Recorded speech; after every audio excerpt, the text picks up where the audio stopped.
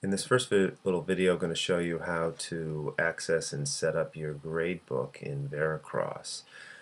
First thing you need to do is log into the faculty staff portal, the final site portal. Once you logged in, a couple ways you can get to your gradebook or gradebooks. You have an element here, the Veracross portal. If it isn't open, you open it with this little triangle on the side here to expand it.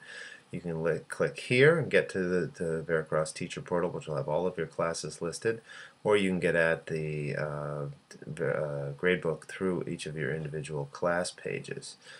If I go to the new faculty training page to show you where that would be, it's going to load that page momentarily, and you can get to the gradebook right here from the Veracross class links.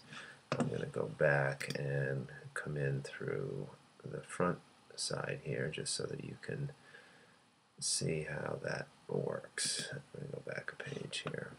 Okay, so I am going to go in through here. That'll bring you to the Veracross teacher portal, which has all of your classes listed.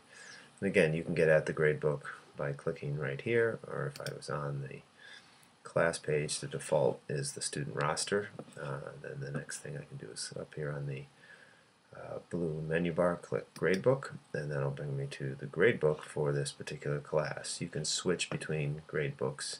You roll over the name of the class here, and you can easily switch between all of your classes to the gradebooks.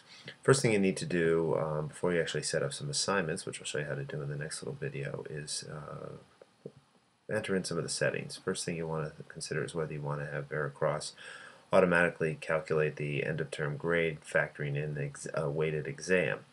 So to do that, you go up under settings, first of all, over here in the blue menu bar, and it'll open up a window here where the first thing right now, the default is no exams. So I know at the end of the fall term there are term exams, and my term exam counts 20%.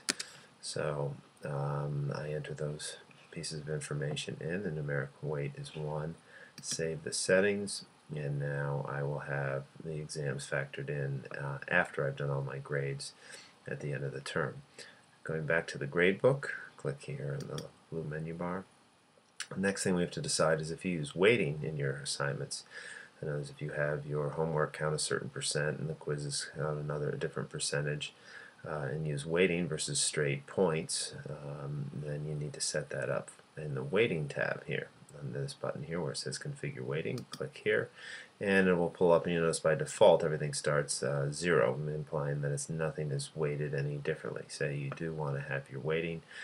You just enter in the percentages here. Let's enter 25. You'll notice until you get up to 100, this will stay red, meaning that you don't, have all of the weights factored in. So say I want to just put the quizzes.